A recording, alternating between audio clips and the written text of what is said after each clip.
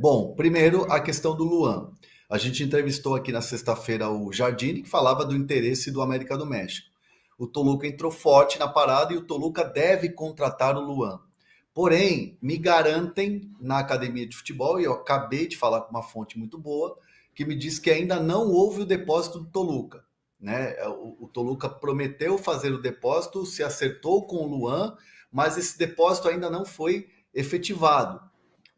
Porém, lá na academia de futebol, nos bastidores, ninguém acredita que o Luan vai ficar de uma reviravolta. Mesmo porque é importante citar, e esse bastidor é muito importante, porque 2 janelas atrás, quando o Luan recebe uma proposta do Krasnodar da Rússia e o Gomes recebe uma proposta do Al Ittihad, os dois queriam sair.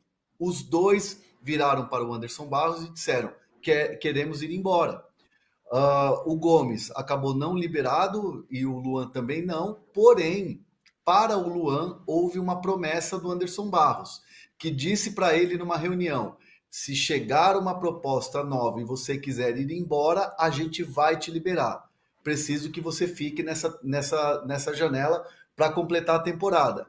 O Luan cumpriu a promessa, tanto que o Palmeiras renovou o seu contrato, estendeu o contrato, e agora houve essa conversa dizendo: olha, eu prefiro ir embora, gostei da proposta. E o Toluca vai depositar a multa ainda hoje. Tem essa expectativa de ainda hoje depositar a multa. E aí o Luan vai embora. Muito bom. A seleção da Colômbia goleou, né, os Estados Unidos, nosso próximo adversário nos amistosos, 5-1, 3 gols de brasileiros, quer dizer, jogadores que jogam no Brasil, obviamente, né? Nenhum do Rames, André Hernan, John Arias do Fluminense, Borré do Inter, Richard Rios do Palmeiras, mas queria que você trouxesse os bastidores de como a atuação do Rames repercutiu no São Paulo. Não muda muita coisa, né? Aliás, até eu vou dizer que eu caí num bait ontem aí, porque começaram a replicar um gol do Rames num jogo contra os Estados Unidos, mas foi um jogo antigo, que ele fez um baita de um golaço de canhota. E aí os próprios meus seguidores do Twitter me avisaram: gente, André, esse gol aí já aconteceu faz muito tempo.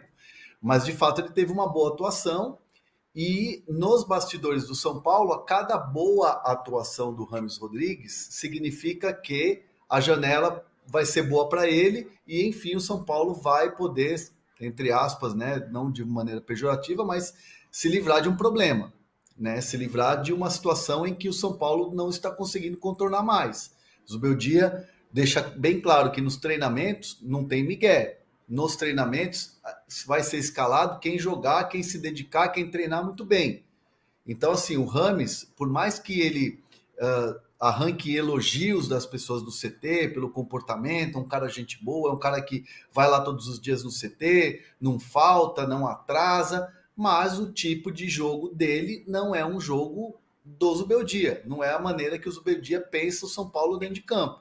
É intensidade, é entrega, é foco, algo que o Rames não tem no São Paulo, por mais que ele seja muito bom jogador. Então, a cada amistoso, a cada data FIFA e principalmente a expectativa dessa Copa América é gigantesca, do São Paulo, enfim, conseguir vender o jogador, conseguir negociar o jogador. E existem clubes que já estão de olho, já estão interessados, os próprios empresários estão fazendo esse movimento, e o desejo do Rames é jogar La Liga. Vamos ver se vai ter. E o superchat aqui do Ronaldo Nascimento Carvalho pergunta: Hernan, o que você sabe sobre o novo patrocínio do São Paulo?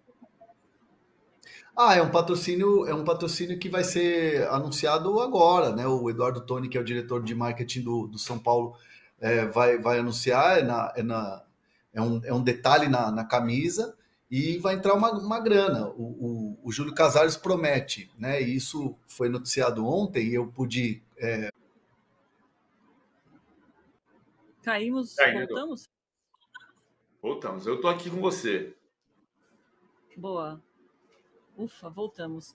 Acho que não deu para ouvir, né, o finalzinho do comentário do Hernan. Daqui a pouquinho ele entra para retomar o assunto que ele estava falando. A gente tem uma outra notícia importante para a gente falar aqui sobre o Ricardo Falco, o amigo do Robinho, que foi preso pela acusação de estupro coletivo, a mesma acusação do Robinho.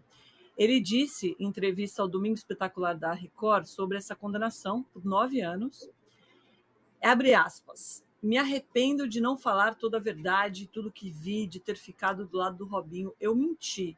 Agora vou dizer toda a verdade, eu precisava colocar tudo para fora, falar tudo, quero que acabe isso, faz 5 anos que minha vida é um pesadelo, é um fantasma em cima de mim. Quero me entregar, passar o que tem que passar, voltar minha vida do zero e ser a pessoa que sempre fui. Fecha aspas. Muito impactante essa fala, hein, PVC?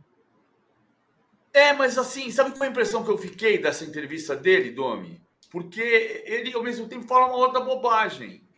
Ele fala a bobagem de que não foi estupro porque ela tinha o direito de dizer não. Pô, mas isso já está resolvido. A justiça já investigou e já chegou à conclusão de que houve estupro. A impressão que eu fiquei foi que ele rusga com o Robinho. Que verdade a verdade é que houve um estupro. E essa verdade, na mesma entrevista, ele nega. Então, que verdade ele vai dizer? Não entendi. Eu só entendi que a verdade é que ele está brigado com o Robinho. E que houve um estupro, evidente que houve, tanto que eles estão condenados, os dois. Que agora vão passar o período que devem à justiça presos. E que verdade é essa que só aparece depois de tanto tempo, né, Hernan? Pois é muito claro que tem um racha ali entre eles, né? O PVC foi certeiro ali. Tanto que o Robinho, antes de ser preso, ele dá uma entrevista para a TV Record falando que a condenação dele ou essa investigação era uma investigação que tinha um braço racista ali, tinha um cunho racista, né? Porque era brasileiro, enfim, falou até em xenofobia também, enfim, é absurdo. E assim, você vê a declaração do amigo, né, entre aspas, né, completamente desconectada da realidade. E é claro que cada um correu. Quando a casa caiu, né, quando a gente usa esse termo, quando a casa caiu, cada um correu para o seu lado. Cada um correu para um lado e eles já não conversavam mais. Então é claro, óbvio que existe um racha entre eles. A gente, obviamente, está acompanhando todas essas notícias, esse caso, e você pode ver mais no All Sport. Hernan, caiu a internet no meio do seu raciocínio sobre o patrocínio do São Paulo. Você quer concluir? Não, então, é um patrocínio que vai estampar ali a camisa do São Paulo, um pedaço da camisa do São Paulo. O Eduardo Toni vai falar sobre isso, números e tudo mais, mas é algo que o São Paulo busca, um apoio financeiro. E o Júlio Casares tem falado internamente no São Paulo, isso foi até divulgado, que o plano da diretoria, o plano do Casares, junto com o departamento financeiro, com o marketing, é liquidar a dívida do São Paulo em 5 anos. Eu não sei se é possível, mas a ideia é que até o ano do centenário, São Paulo tenha uma saúde financeira melhor.